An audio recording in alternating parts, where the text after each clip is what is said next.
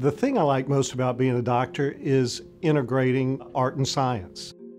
I think why lots of us do this is because we're sort of science-oriented, but being able to integrate science and people's medical and orthopedic problems sort of brings together the art and science of medicine.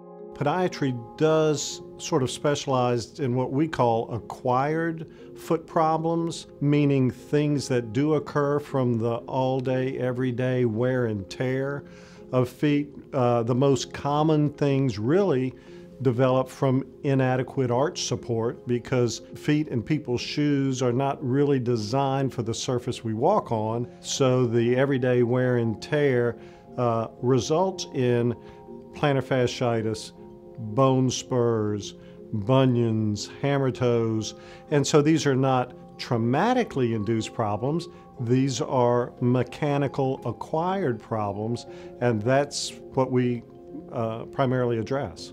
Our goal is relieving pain, and so we will do that medically, we do it orthopedically, we do it surgically, but it's to end up with an asymptomatic foot and therefore an asymptomatic patient. I'm Dr. Christian Hall, and I love working at the Bone and Joint Clinic of Baton Rouge.